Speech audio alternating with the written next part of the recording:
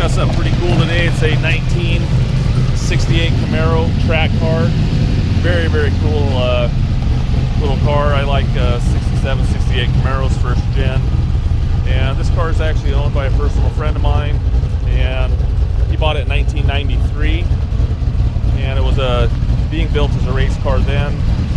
And the guy kind of lost steam on it. And so my friend Doug bought it and turned it into his little dream car. And he raced, I shouldn't say race because he used it as a track car, but he added up a lot of racing in Portland and up in the Seattle area and stuff, but only on track days, you know, just having a lot of fun with it. He had Elliot Franklin. I don't know if you guys know who he is, but people that are in the Northern Shelby Club.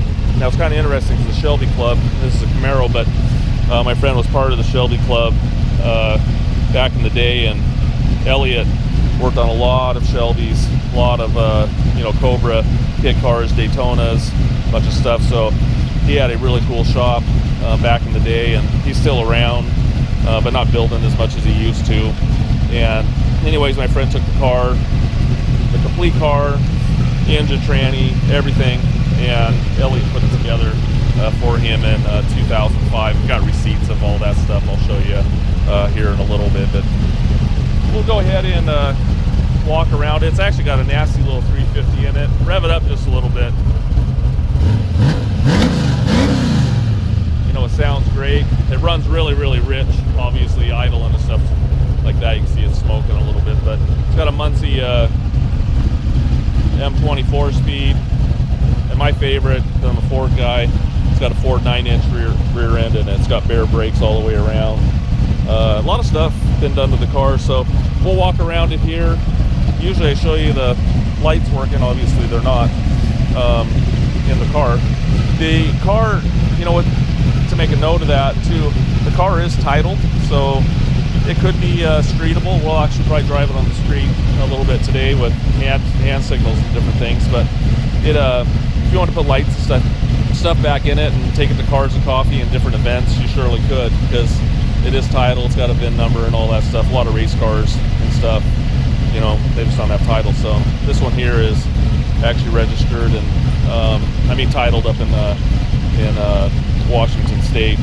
So we'll take a look here, and you know, the body's actually in really nice condition overall. You know, it's not rusty or anything like that. The car's never been crashed. You can see here it has Z28 emblems on the front. Actually, he had replacement fenders on it when he had built the car, and it had holes there, so I didn't like the holes there, so I put Z28 emblems on it. And obviously if you're going to take it out on the track, you're just going to take those off. Yeah, but I figured, hey, I'd rather not have holes on it. The black on the hood and the grill area is all plastic dip, so you can actually peel that off. When I got the car here, it actually had black here, and you might see some pictures of it, but I peeled that all off. So if you peeled all this off, you would do that, it would look like that. But I kind of like it black, I mean, from the sun glare and stuff, and I think the car looks pretty menacing in general. So see, it's obviously got hood pins. I did have to put my Denwerks sticker on it. You can see here, this is actually one of the best things he said he did, you know, to keep the heat out of there. And that relieves a lot of heat out of the engine. No windshield wipers. You can see it's got little chips and stuff right here in the windshield. You know, the body work on it, and he is my friend, but he didn't build it to be perfect, so it is a little bit wavy down the sides. You can see some areas and stuff, and a lot of little paint flaws and stuff. I mean, he was building it as a race car, and him and his friend did it. But overall, the car is actually really, really solid. I'll put it up on my lift that you can see it. You can see here the brakes. They're bare brakes, and Elliot put those on. You know, he brought all the components down there, and Elliot built the car. It's got Global West suspension on it, and you'll see a little bit of heat cracking in these front rotors. American Racing wheels. Ditto tires, 2015. And we've got 255 in the front and 60 ZR17s. So they're definitely really sticky. But right here, just going to go over the paint. It's got paint rub here. A little splotchiness in the paint there. Some little chips and things like that. Little ding right there. And overall, I'll show you up on my lip too. You can see, you know, it just has a little bit of waviness to it. You know, he did build it to be perfect. Little chips here. I love the sound of it, actually. You can see some little paint indentions and different things here, little fish eyes and stuff. So overall, the, you know, it does have a nice color to it and stuff like that, and it looks good. You can see here, made a little mistake, and he taped it off there and just spot painted that in. But overall, super clean car in general. And I'm talking about body structure and stuff. You can see back here on the brakes, the road just looks really good. We're going to take pictures of the brakes or the tires off and everything so you can see it. We got 275/40 ZR17s on the back. I believe that's 2013. We'll go ahead and flip it around here for you so you can see the back a little bit better, but definitely the car just sounds great. Go ahead and rev it up one more time. Nolan, go ahead and rev it up a little bit. You know, you can hear how tight that motor is, you know, so definitely a fun car to drive. You can actually see the tail lights are working. Take your foot off the brake. Take your foot off the brake. There we go. So you can see the brake lights are working in it. So anyways, we'll flip it around so you can see some more. Hey, I just wanted to show you too, and you're going to see photos of this on the auction, and I'll just point out a couple things here. This is actually all the notes and different things. So, you know, the color of the paint, but it's got a 355 4-bolt main. Got the casting number. You can just see everything: roller camshaft. You know, 6-quart baffled oil pan. You're gonna see it's got a Lakewood scatter shield, Kevlar disc. You know, it's just all detailed out. It's got an M24 speed in it, and it's got all the ratios here: 252, 188, 144, and 1 4-inch 9-inch 325 rear end with true track posi. So it's got a posi in it. So you just notice different things. Vintage Edelbrock Victor Jr. intake manifold, which is actually pretty cool. You don't see those very often. And it's just got 2 pages here. We got our bare brakes and everything on it here, and what kind of oil. Joe Gibbs 1550. So, you know, a lot of details here, and there's actually one more page I didn't show you there, but we've got this on a PDF for the auction. You can go through it in general.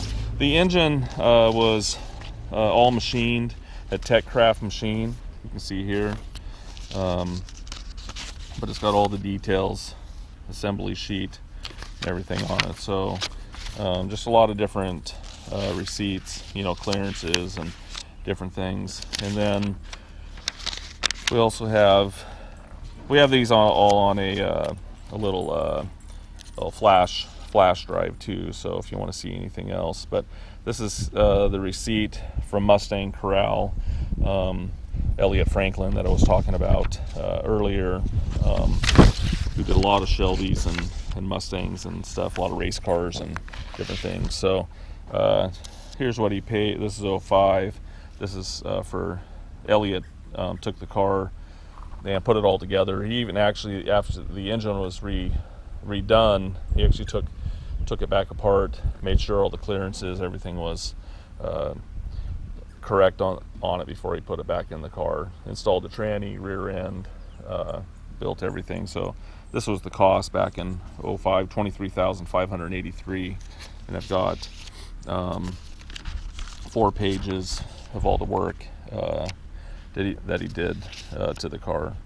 So, but again, the engine was taken there. The rear end was provided already, transmission was provided, and a lot of different things in general, but he built the car into the little monster that it is now. So I just wanted to show you just general receipts. Overall, we'll go ahead and flip it around so you can see the other side. I kind of just put this in the middle because I just wanted to show you guys overall, you know, a lot of the technical stuff on it, which you'll see in pictures as well. So we'll walk around it here and show you some other stuff and in general about the paint overall. And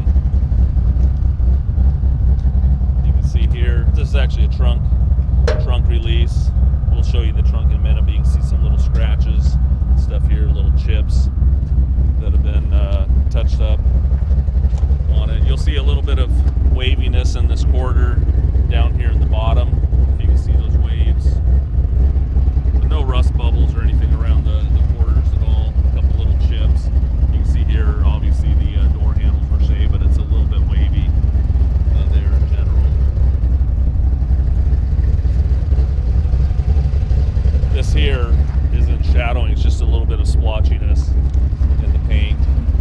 You can see some bigger chips that were touched up here on the top.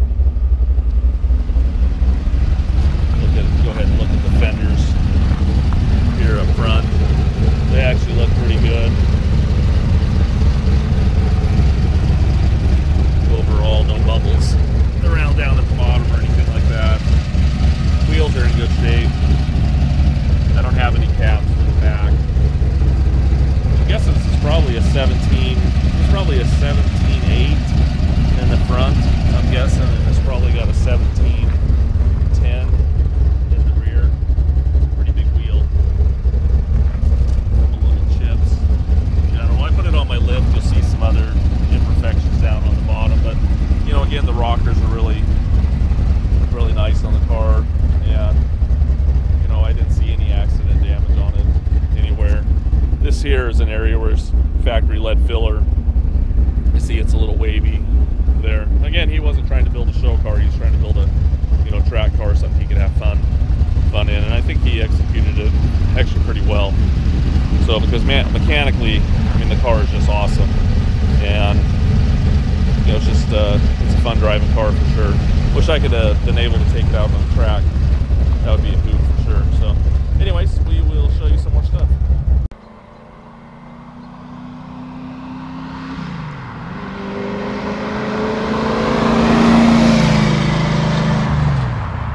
Hey, we're going to take a look underneath the hood here.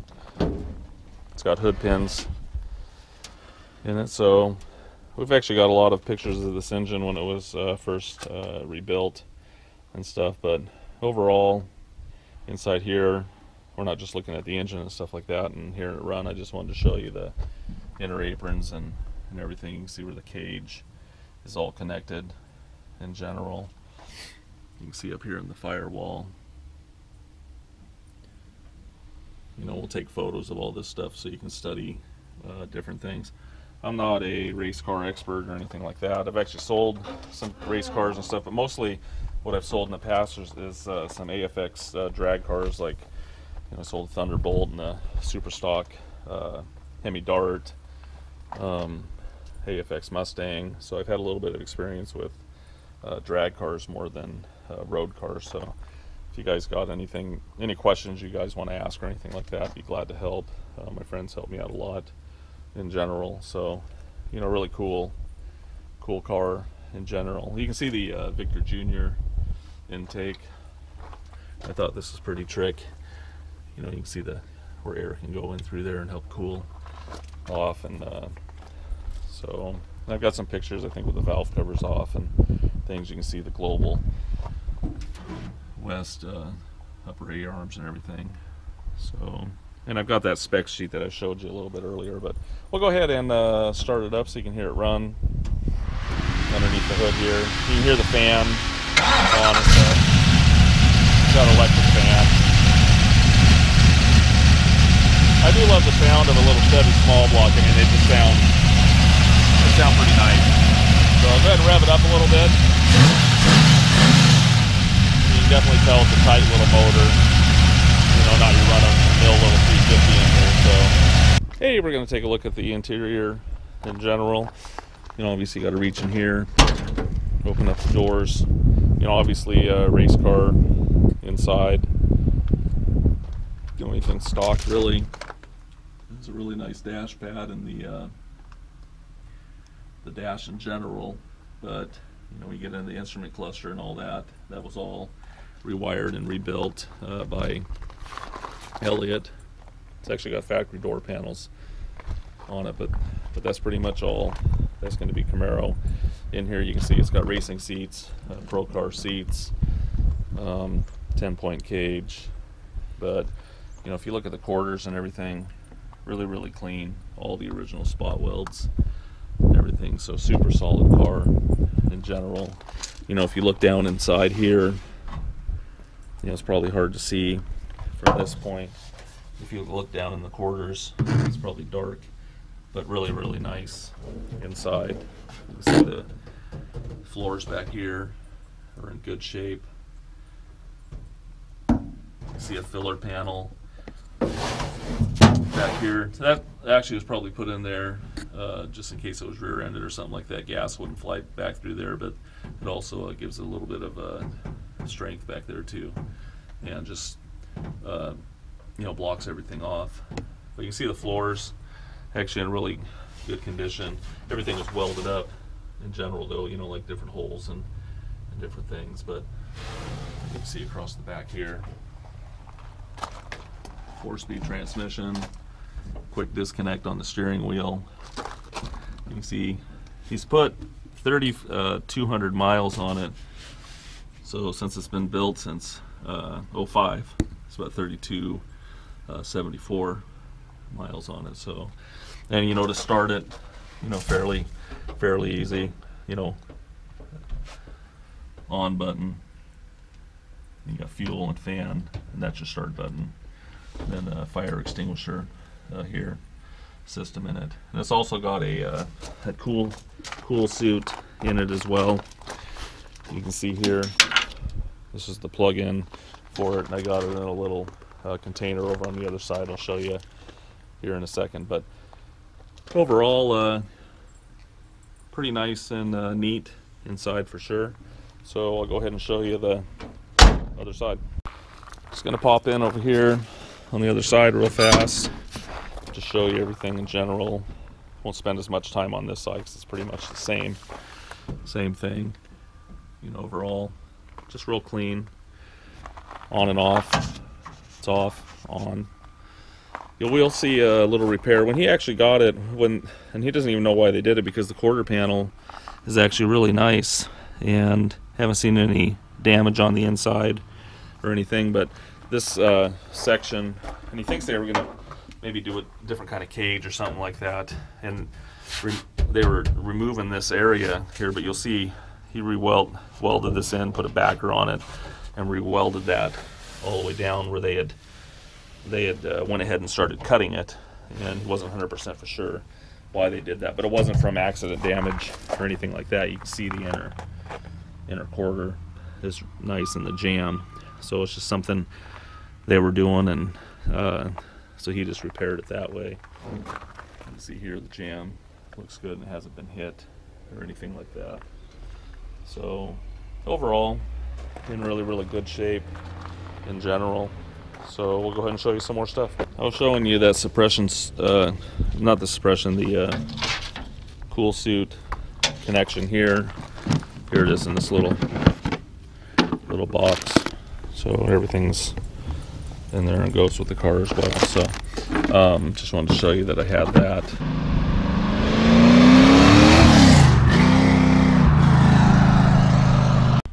Hey, I want to go ahead and show you inside the trunk. You just flip this little lever and you can look back here.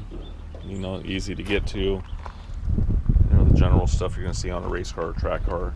Back here, operating the battery. You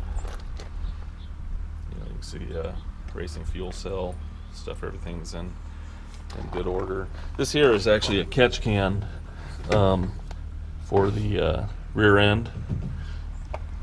So we'll show you that underneath in general, but overall actually really solid. A lot of things have been welded up in here. You'll see the cage. It's all been welded in. What I'm looking at here in general is just no accidents or anything like that. Everything looks really clean around the tail light panel and everything. So you can see one kind of little dent in right there. I mean, nothing major, but you know, you can see all the original spot welds look good. Tail light panel, look from this side, you know, it hasn't been hit in or anything like that. So structurally, I mean, the car is really, really good overall. You can see here on the lip, it's not rusty. Makes you very, very clean. So, you know, he started off with a really good body. I think he got this body out of San Francisco area, Bay Area originally. So we'll go ahead and show you some more stuff.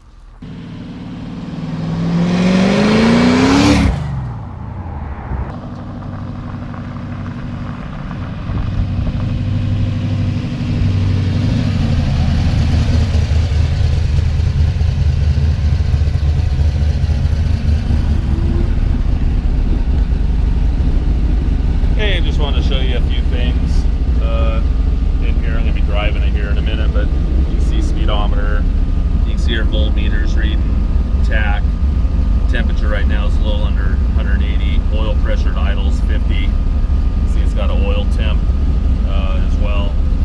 So overall, all the gauges and stuff are working. Obviously you're not seeing the speedometer working, it does work. So we'll cruise it up and down the road a little bit and show you some other stuff.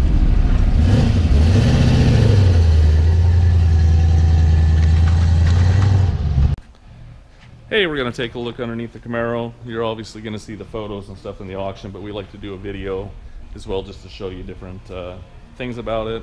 Mostly what we're looking at is, you know, the structure and different things, and I can just kind of poke on different things and show you different things that, you know, a picture, you can see it in the picture, but you don't really sometimes know what things are or what's that look like in general. So we'll just start here to the front, to the back. You can see it's got disc brakes all the way around.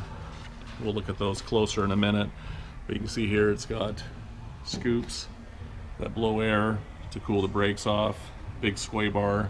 It's actually got an oil cooler, remote oil cooler. You can see the filter up here, probably showed you that from up above. It's got Global West upper A-arms. You know, the frame is actually in really good shape. You can see here it's got I don't know if you can see in there, but it's got Coney brakes, or I mean Coney shocks all the way around. If you look here at the brakes, those bare brakes, and if you look real close here, you can see a little bit of heat checking on the rotors themselves. So that's something you'll kind of want to think about down the road, maybe change those. And the first guy on Bring a Trailer to ask me if these were snow tires. See these holes? That's not what those are. Now I know everyone knows what those are, but you know, those are wear bars. But I could see someone ask me, hey, are those for studs for snow tires? Anyways, we'll just walk around. Here you can see up here, and I probably got a better shot from up above. You can see the roll bar and the cage and stuff tied into the frame there. Moroso 6-quart oil pan, baffled. Lakewood scatter shield, M20 4-speed transmission. You see the hooker headers. Nice exhaust actually, but the mufflers need to be replaced. You can see if we walk back here, they kind of exit out through the left side of the car for sound decimal. But one thing I wanted to show you here is the floors. Really nice condition in the car. You know, the car's being reinforced with subframe connectors all welded in. All the body mounts and stuff look good. You know, he was just out having a good time in the car, like racing, and you know, just like take it out on the track and enjoy himself. So it's actually a really cool car, and mechanically in good shape, you know, in general. You know, but the body, you know, it's nice. You know, it has the stings and little waves in the body and stuff like that, but he wasn't building it to look extremely pretty. he wanted it to be safe and perform good. One thing that it's always done, actually ever since he rebuilt this motor, you can see a little oil here, and the rear main has always leaked in it. He says when he drives it, it doesn't leak, but when you park it, it starts to drip a little bit. So that's one thing you want to look at, possibly down the road. One of these oil fittings up here leaks just a tiny bit too. It's a little bit damp, not too bad. If you can see up here, I mean, you can barely see it, but the rear main was mostly where the leaks are happening, but mostly when it's sitting. You'll see a little seepage in different areas. You can see a little bit off of this drain plug, but overall looks pretty good underneath. We'll take a look back here in the back. This is one of my favorite parts because I'm kind of a Ford guy. Ford 9-inch rear end, and it is posi. You can see I'm moving. Has a 325 posi. You can see the brakes in the back. These rotors look actually pretty good on it, but the car has a really nice stance and a lot of nice things done to it in general. You can see here, usually these vent tubes don't go all the way up through the trunk, but he's got a catch can up there. I mean, when you're racing a car and stuff like that, there's a lot of pressure on the engine, a lot of pressure on the tranny rear end and stuff, and heat. So it's good to have catch cans and different things on things. You can see here the frame rail, really nice condition though. I don't see any accident damage or anything like that, or kinked frame. Nothing. Very clean. Fuel cell. Someone might ask about the tires too. They're actually in pretty good shape, but if you got real serious, you'd probably put new tires on it. But all this rubber, here is, just gets picked up on the track. That it flies right off right when you start going. So, really sticky tires.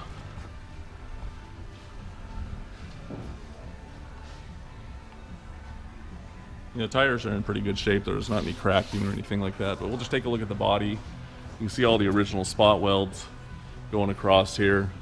You'll see a little bit of waves in the body, a lot of little chips. You can see this is just a little wavy. Some of the body work here.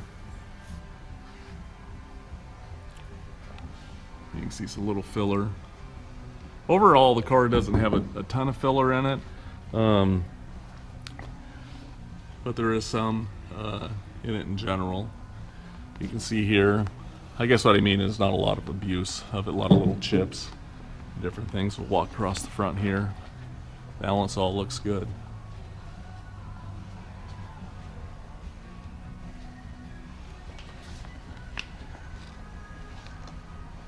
Let's look at this rocker.